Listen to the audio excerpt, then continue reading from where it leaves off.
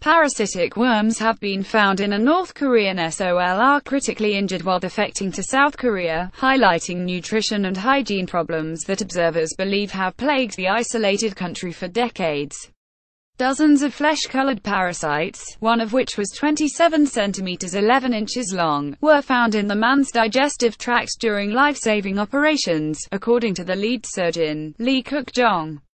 In my over 20-year-long career as a surgeon, I have only seen something like this in a textbook, Lee said. The parasites, along with kernels of corn in his stomach, appear to confirm what many experts and defectors have said about the food and hygiene situation for many North Koreans.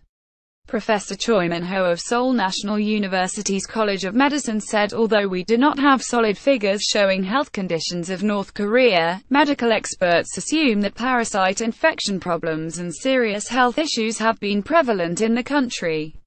The man's condition is not surprising at all considering the North's hygiene and parasite problems.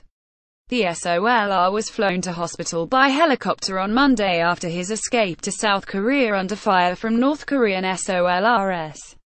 He is believed to be an Army staff sergeant in his mid-20s who was stationed in the Joint Security Area in the UN truce village of Panmunjom, said Kim Bung-ki from South Korea's ruling Democratic Party.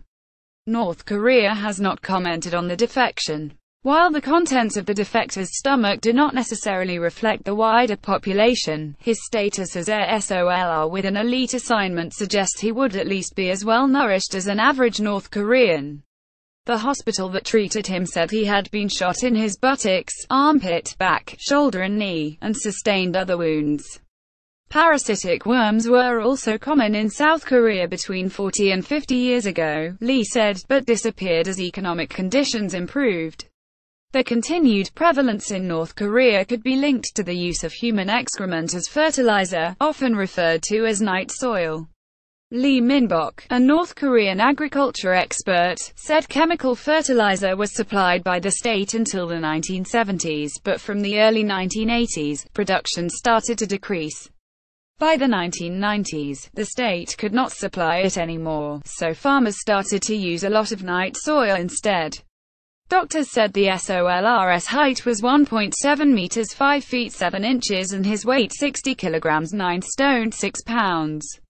Use of the corn found in his stomach, which is cheaper than rice but less popular, has increased in years when North Koreans are more worried about harvests.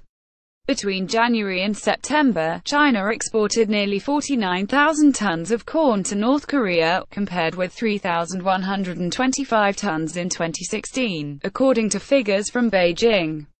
About 1 in 4 North Korean children grow to be shorter than their South Korean counterparts, according to the World Food Programme. A study in 2009 found preschool children in the North were up to 13 centimeters shorter and up to 7 kilograms lighter than those brought up in the South. Only a quarter of North Korean children aged between 6 months and 5 years who attend nurseries the WFP supports suffer from chronic malnutrition, it said. The main issue in DPRK, the Democratic People's Republic of Korea, is a monotonous tea, mainly rice and maize, kimchi and bean paste, lacking in essential fats and protein, WFP said.